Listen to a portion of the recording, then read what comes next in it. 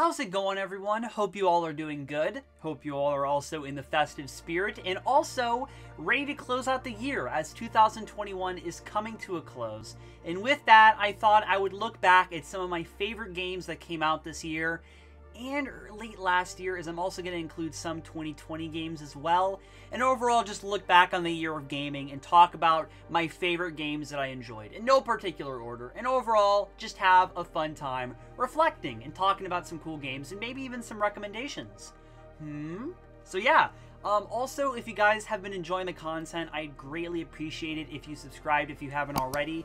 Most of the people who watch aren't subscribed. I know most people say that on YouTube, but it's true. And seriously, it goes a long way and means the world to me, but it's only optional. You don't have to if you don't want to, and it's free. You can always change it.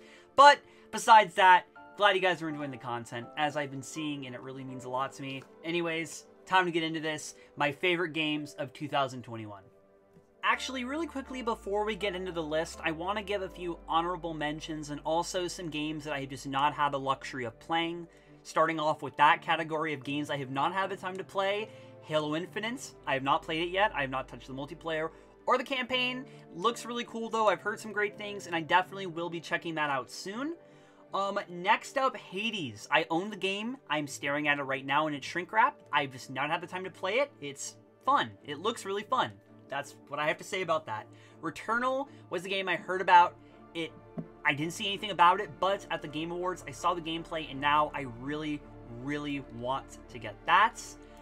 Also, along with that, Demon's Souls. I've not played that either. It looks really fun. A couple core PS5 exclusives I'm missing out on, but definitely will be checking out soon. Now onto the lightning round. Now, I'm doing this because these games have either just started, or I don't have a lot to say on, or I just can't really give an opinion on just yet, but I am enjoying them so far. So, let's go. Crash Bandicoot 4, It's About Time. This game is not Crash Bandicoot 4. I'm pretty sure we already had that. But anyways, Crash Bandicoot 4, It's About Time is a great game. It's a lot of fun. It's very refreshing from the Insane Trilogy with a lot of new gameplay mechanics, multiple characters to play as, fun cosmetic skins that you do not have to buy, you can just earn by playing missions. Super cool. Really beautiful, and overall a blast to play. I really love Crash Bandicoot 4, It's About Time. Far Cry 6 just recently came out, and I do not have a lot to say on it besides it's Far Cry, and I do really like it. I've not beaten it, and I really think because of that, I can't really say more besides it's just Far Cry. I can't really tell about the story and stuff that I can, like Far Cry 5, because that game is amazing. And I can go on and on about that game forever. I do not have that with Far Cry 6 just yet, as I have not gotten super far into it, but Far Cry 6 certainly is a Far Cry game, and I really do enjoy it. Also, the new Five Nights at Freddy's, I mean, I literally just started it last night, and I have been uploading some vids on it, and I'm liking it so far. It's a pretty damn good game, even though I literally just started it. But yeah, I'm gonna put it in the null category, because I don't want to put it on the list, because I just started it. However, it's a pretty cool game, and I have been looking forward to it for a while, so yes. I own this game, I've played it once, I really should play it a bit more. That is Sackboy's Big Adventure. I don't know how I'm transitioning into these. I feel like I probably should have said the name first, but Sackboy's Big Adventure, I played on Christmas, I played one time afterwards, and I have not played it since. I don't know why. It's a really good game. It's really fun, and I love Little Big Planet games, and it's literally a Mario 64 Little Big Planet. Super cool, great game. Definitely need to pick it up next year. Also, as well, Metroid Dread. I feel like my opinion on this game is clouded as I am not super far into it. I think I'm in the second area, and the puzzles really are getting to me. I do like it, though. It is a fun maze. It is a fun Metroid game. I am used to it a bit. I've never beaten a Metroid game, and I'm planning on making Metroid Dread my first. And finally, Avengers. This game, I honestly am probably going to put near the top because I've been having so much fun over the past couple weeks playing it. Really random. I played it last year. It was okay. The new Spider-Man update came out. I'm really enjoying it. Will that last? I don't know, but I do need to mention that as it has been continuously updated throughout 2021 at points, and I have to say that it is technically a 2021 game and also late 2020, so hey, I'm counting it.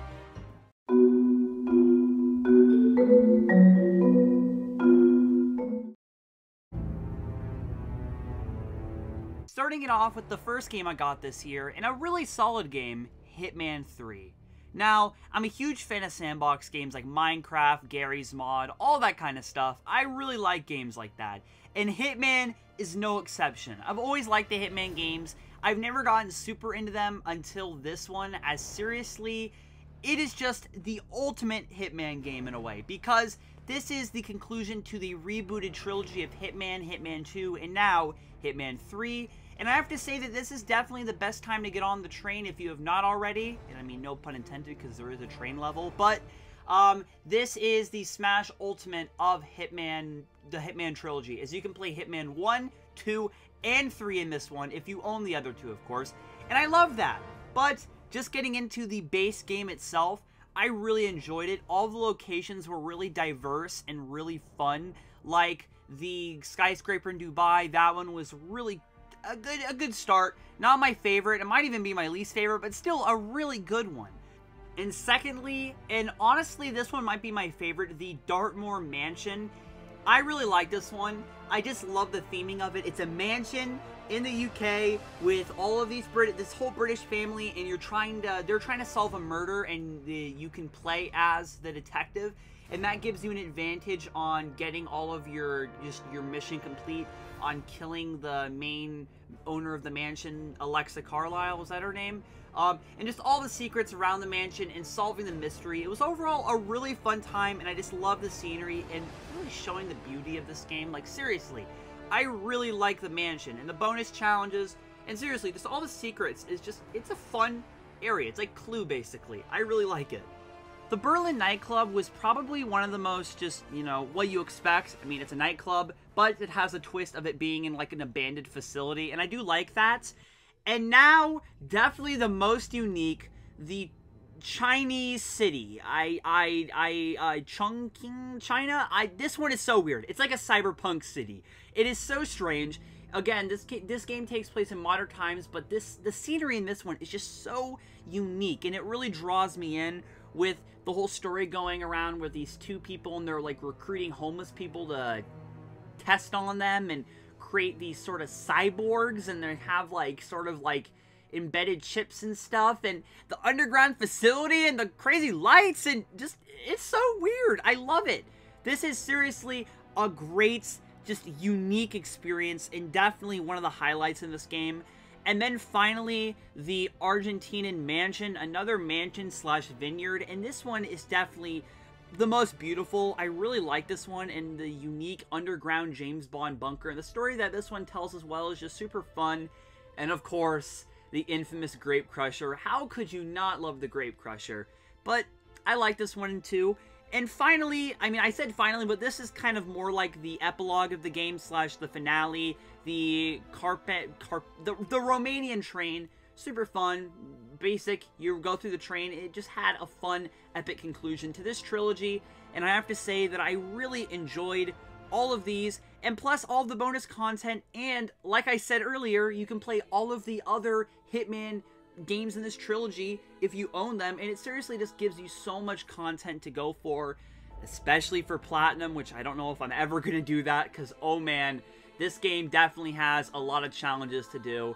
And I really like it, and I think that this game definitely is a great conclusion and really does bring a lot of content for years to come, and just challenges and overall exploration and a fun, solid Hitman game. And I'm really excited, really excited to see where IO Interactive goes with their new Project 007. And I'm seriously excited for that. Update, I was going to grab footage for Hitman, like the trailer and stuff, and oh my god, year 2 content?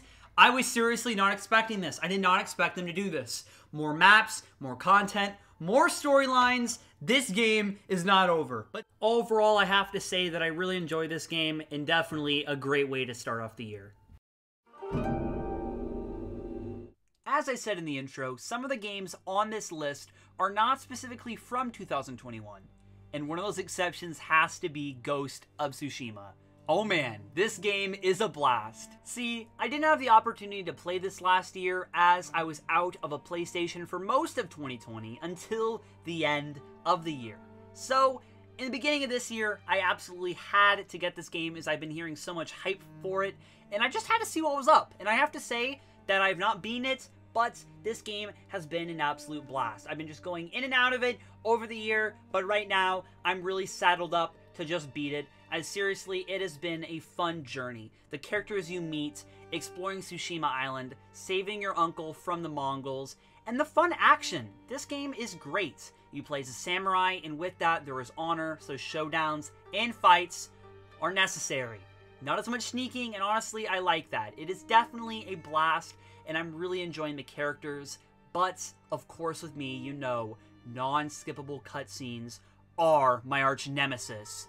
However, I'll make an exception with this game, because it is good, and I don't mind the cutscenes as much. Well, for now, until I have to replay it. So, I'm liking this game. It's definitely a lot of fun, and I really do enjoy the scenery and a lot of the uniqueness with it. For example, there is no HUD or compass. You have to have the wind guide you to your location or your waypoint on the map, which is really cool. The combat system, I said, was really fun. Doing showdowns, the blood, the beautiful visuals. Like, seriously, this game is great, and I really have been enjoying it, and I could definitely recommend Ghost of Tsushima. Also, with 2021, recently, we did get the Ghost of Tsushima Director's Cut on PS5. So, you know that once I'm done with the base game, I'm definitely going to be hopping in to see what that's all about. So, I guess technically this came out in 2021. You know, we're just counting. It's my list. But I definitely have to say that Ghost of Tsushima is worth the journey and honor of the samurai. This was the first game that I got on my next-gen Series X console. Or current-gen. I don't even know. But this was my first Series X game. Assassin's Creed Valhalla. Now this is a Norse mythology Assassin's Creed game. We went from Greek to Norse. Well, did we go directly? Yeah, I think we did. So, we went from Greek to Norse, and I have to say that, wow, this game is pretty fun. It's a fun Assassin's Creed game. Of course, it is an Assassin's Creed game, so of course it is kind of similar to the other ones. But I have to say that I've been enjoying it. I do really like, you know, the whole Norse mythology vibe. Going to Asgard, I just did that. That's so cool. Seriously, there's a lot to this. The scenery is pretty nice. Exploring Europe and, you know, going around as a Viking, and I love the raids where you can go and pillage, and kind of a part of it. There's some grinding involved, and it's kind of fun, you know. You just mindlessly do it, you know, put on some videos and stuff and do it. I don't mind it. It's fun. Overall, I have to say that I think the story for this game is pretty good. The gameplay is pretty solid. Overall, it is a good Assassin's Creed game, and I definitely could recommend this, especially for $20 as it goes on sale a lot. Seriously, this game is not worth passing up because it's a solid game. Not the best of the year. I put it in the middle. I think it's a pretty fun game that I pick up here and then when I have nothing to play. Overall, I really like it. I think it's a pretty solid Assassin's Creed game. Also, now that I'm thinking about it, God of War went from Greek to from Greek to Norse mythology, and now Assassin's Creed is joining it. But I mean, Assassin's Creed goes everywhere, so of course it was expected. Just a side note for this game, but you can actually skip the cutscenes in a really cool way. You can press B, circle, or whatever key on the keyboard, and you can skip lines. And you don't just skip the cutscenes, you can keep pressing it and skipping and skipping and just reading it really fast and then moving on your way. I freaking love that. More games need to have this. Ghost of Tsushima, RE7, I'm looking at you. Seriously, I love this feature. Add it to more games. Now! Now, I gotta show some love here for Doom Eternal, since this game has been a constant for me throughout this entire year. Like, seriously, I've been playing this game on and off throughout this entire year. By on and off, I mean, like, literally, like, whenever I'm bored, I'd hop on this game. If I had nothing to play, I'd hop on this game. It was a constant. And I have to say that throughout this entire year of me spending hours and hours, like, I don't even know how many hours, and not even being through the campaign, this is a long, beefy game. And I haven't even got to the DLC yet, plus the Horde mode and the online mode. This is a solid game. And yes, I know it came out in 2020, but I just played it so much this year that I could not avoid it. And again, the DLC came out this year, and seriously, that DLC is just looks so cool. I'm really excited. And by the way, too, this did not knock off any other games. Again, they're not ranked, so I didn't knock off anything, so you don't need to be mad that I included this over some game you wanted. I probably didn't play it. Doom Eternal, I definitely did play, and I really like the gameplay in this one. I mean, 2016 Doom was awesome, and you get most of the guns back in this one, and you get a lot of new, just cool and unique abilities, and a lot more platforming. And I have to say, I love the platforming. Because seriously, just dashing and I don't know, can you double jump in this game? You can do the dash in this game. You can dash and climb on walls and platform, and there's all these collectibles, and it's really fun. It's a basic first-person shooter game with a lot of depth if you want to go there, and I really respect that. And overall, I think that this is a very solid Doom game. And overall, I think it's a really just good shooter. It's a really good FPS. And it's just so balanced with the difficulty. It can be really hard at times, but also just really fun and relaxing. And I've just gone through so much in this game, just relaxing and listening to music and just hanging out. And I really like games like that. Seriously, Doom is just a game that I want more of. Even though I haven't even beat it yet, I know I'm going to want more of, because I love games like this. There's story if you want to find it, but you really don't need the story to not enjoy it. This is a good game, and I really enjoy it. And definitely, I can recommend it if you just want a fun game to play. It's fun. If you've been watching the channel for a bit, you might not be surprised with this pick, but seriously, I've been a huge ambassador for the Spider-Man games, as I really love them. I think they're super fun gameplay-wise, and just overall great.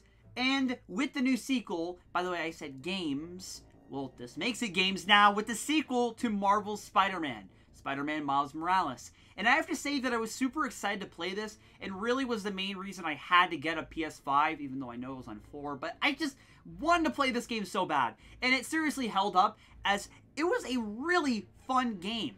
Not as good as the first, but a really fun Spider-Man game. And I have to say that gameplay-wise, it is definitely better in a lot of ways, and overall just brings a lot of new stuff to the table, and it really gives a new perspective while Peter's on vacation and you playing as Miles with his cast of characters and his neighborhood and his family and friends. And overall just story, it brings a lot more to the table and really makes for a really fun experience. However, it is a lot shorter with it being around 10 hours and feeling more like a DLC with the same map, which of course is in the same city, but overall just feeling more like a DLC, which honestly I'm okay with, as it's seriously still so much fun and the story is great. The gameplay is really fluid and solid, and overall it's just super sleek. Playing as Miles, who's a lot of a younger kid, and the detail of like how he swings and he's still getting used to being Spider-Man, it's really cool. The outfits, the side quests with the friendly neighborhood Spider-Man app, it overall just brings a lot of fun content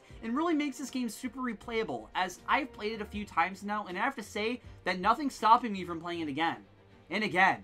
And again! But yeah, I really like it, and I think that there's a lot of replayability and fun side content as well, with the bases again, and the friendly neighborhood Spider-Man app, and the collectibles, and the story itself is really good. Not the best, again, like I said, it's second to Marvel's Spider-Man, but it is still super good, and came out the end of last year. I'm counting it, like I said, but seriously, this game is really good, and the story really, honestly, it kind of almost made me tear up at the end. I mean, it was pretty sad, and I think it overall had a really sweet message and really fun story, and the gameplay, and overall just made it a nice, neat package, and really, you know, was super exciting to get on Christmas. And also, too, if you have the deluxe version or whatever version, you can also play Spider-Man Remastered. So you can go through that and Miles Morales, and overall just have a really super fun Spider-Man experience. Now as well, with Spider-Man 2 that just got announced, I'm really excited, and probably just going to hop back into the first two games until 2023, as seriously, nothing beats being your friendly neighborhood Spider-Man.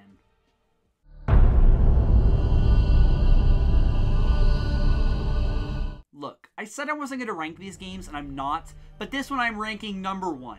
Because seriously, this was my magnum opus favorite game of 2021, and that is Resident Evil Village. Oh my god. I love this game so much. Where to start? So, if you saw on the channel, I did do a Let's Play, and I played it after that, and I just have to say that this game is incredible. I love it so much. Now, if you've seen on the channel, I've talked about Resident Evil a bit, and overall, I'm a huge fan of the series. I love RE 1 through 4, the side games. 5 and 6 I enjoy, but they are more action-oriented and kind of give me like a different mood, you know? When I'm into those action games, I love playing those. They're a lot of fun, and also the revelations, and there's just a lot in this series. But with RE7, there's a bit of a soft reboot where, you know, every 3 games they went from sort of a horror to action, and in this, it went back to survival horror more, but in the first-person view. And I have to say that it was a very interesting experience, and I really enjoyed it. It was very scary at times, and overall just brought for a really fun experience. And I have to say that Resident Evil Village kind of goes for the complete opposite in a way. Now this one does a 180 with the theming, with RE7 being in the Louisiana swamps, and this game being in like a European village, and it seriously brings a whole different vibe, a lot of gothic elements, and I really love that. It is just so interesting with the environments it goes for, and it really does a 180 occasionally with the castle, to a factory, to just a lot of places, the village. It is a lot of fun, and I have to say that it overall really was my favorite game of 2021. I know I'm not ranking any other ones, but this one is my absolute favorite. And the story was great. RE7 introduced us to the Winters, and this game greatly continues that with a lot of new twists and turns and overall stuff I was not expecting. And seriously, I have to say that if you play that game and then this one, you're going to be in for an amazing story with a lot of twists and turns and unexpected moments and fun. And I have to say that I really cannot recommend these two enough, as they're both just in one. You have to play both. They both do completely different things. RE7's going for a more horror, and this game's going for a lot more exploration with a gothic scenery and, you know, just a lot of grotesque moments. But overall, a really fun adventure game. And I have to say that I just adore these two. And I can't wait for a third one, RE9. This is going to be a great Resident Evil trilogy we're going to have here. And I really love the story in this game. The characters that it introduces, the crazy environments and grotesque moments and storytelling, it seriously just reels you in. And I was appalled at everything, and I was just, you know, so sunk in. I expected to beat this game in 2 weeks. I beat it in 4 to 5 days. I was just so sucked into it, and I seriously was so amazed. And I cried at the ending. I seriously did. It was such a sweet and amazing ending, and I really was not expecting a lot of the twists and turns going up to that, and really just brought for such an amazing ending. And I have to say that Resident Evil Village cannot be stated enough how this is my game of the year. I love it. I cannot recommend it enough, and I seriously just tell you that you have to play this game. It is not horror. I don't want that judgment put on this game. It's not some little crummy horror game with all these little jump scares and stuff. There are some, but overall is a fine-tailored adventure, storytelling, grotesque, fun experience. And I cannot recommend it enough. And you must play Resident Evil Village. And I have to say that it seriously just brought me to tears. I loved it, and I cannot recommend it enough. And I think I'm rambling here, but anything for me to talk about this game, I'm excited for. So, without a doubt, this is my favorite game of 2021. Anyways, guys, that was my list. I hope you all enjoyed this video very much, as I did making it, and I seriously just did this on short notice. And I'm super happy about that, and it really just shows how hard I've been working and getting better at video making, and I just really want to thank you all so much for this great year on YouTube. I definitely have to say this has been the year that I definitely just put in the most work in content-wise, on videos, production-wise, commentary-wise, just everything. And I have to say that I'm just so proud of this year and you guys for supporting me. And seriously, next year is going to be my 10th year on YouTube. Oh my god, I'm so excited for that. And seriously, as I've been listening to Logic lately and hearing the line, I am no longer a seed, it's time to bloom, I seriously think that that's going to be the year for me next year, where I'm seriously going to do my best to start growing the channel and just giving it my all, as I already have been, but just even more. And I want to thank you guys so much for joining me on this ride, and I'm really excited to see where the next year brings us. And here's to another list next year, looking back on the 2022 best games of the year. But this year was a great year for gaming, and I'm really excited to go through the backlog of 2021 next year. So you'll probably see some of those. But I definitely will make sure to play a lot more currently released games and not late 2020 games, and making some exceptions. But hey, they had to be made. Anyways, I'll see you guys later. I really just hope you enjoyed the video and the content over the year. Thank you guys so much. I love you all so much. And remember, you only live once. See ya.